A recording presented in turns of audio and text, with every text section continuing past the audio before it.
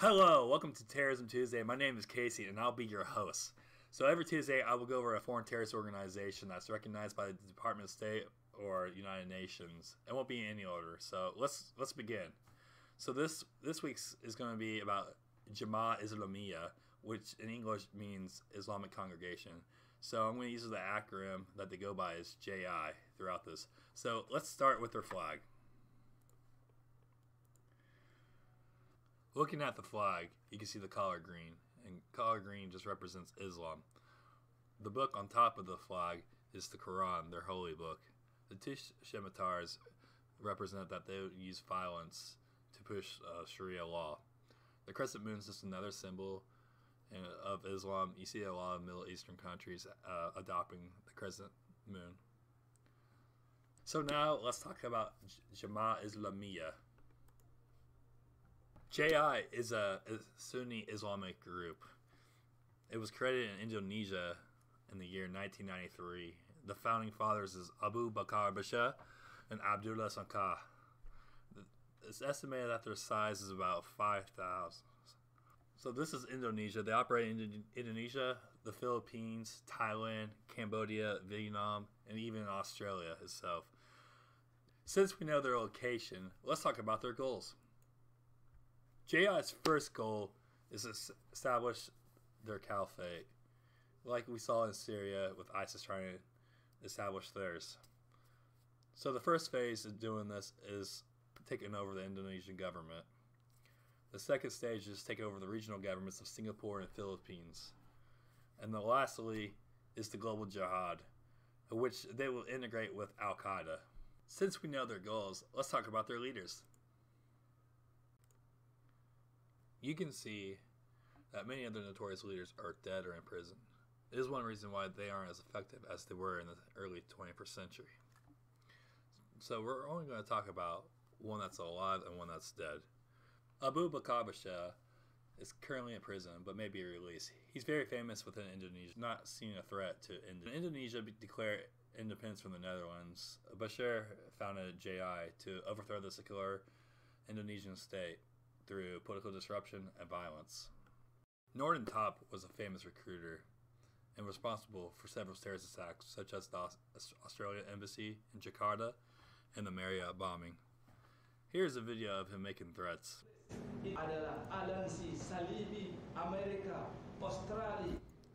His job also was to recruit suicide bombers.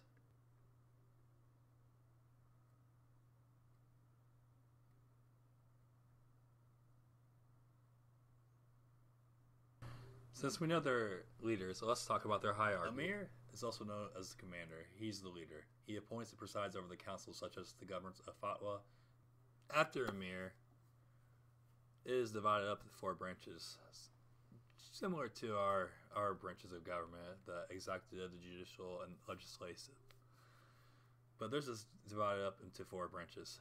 So the Mantiki one is located in Singapore and Malaysia. In this branch, they raise funding for operations such as terrorist attacks and training.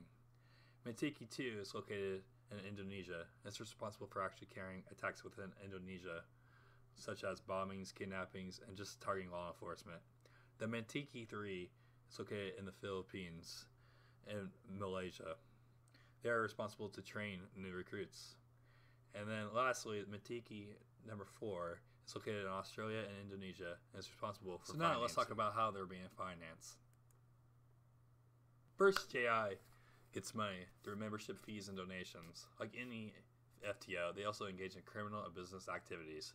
They also receive funding from Al-Qaeda's core. They have several charities in Asia and Oceania, and they are known for weapons smuggling, kidnapping, and extortion. Reports say they're currently suffering from the lack of money at this time, but I believe if Bashir is free, they will bring a lot more money.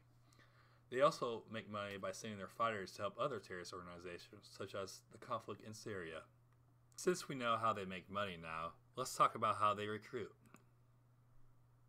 One way they recruit is through social media, and that's where they get the majority of the recruits, but they also get the recruits from well-educated families that go to Islamic schools. They target these schools so they can replenish the group's ranks. Lastly, I want to talk about their friends and enemies.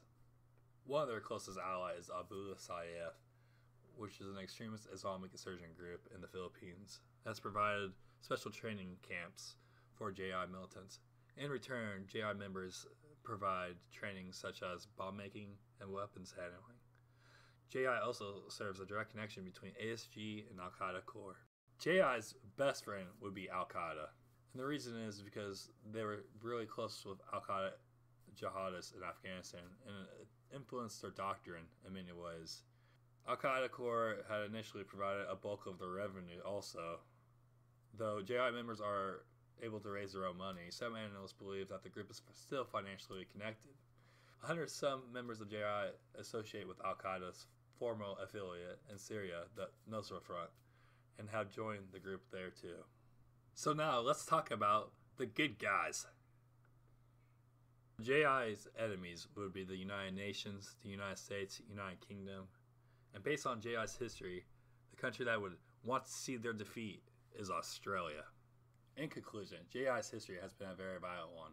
They conducted many kidnappings, vehicle-borne, improvised explosive devices, suicide bombings. The thing that's holding them back right now is the lack of funding and leadership. If Abu Bakr Bashir gets out of prison, it could lead to a second wave of JI. Stay tuned for next time.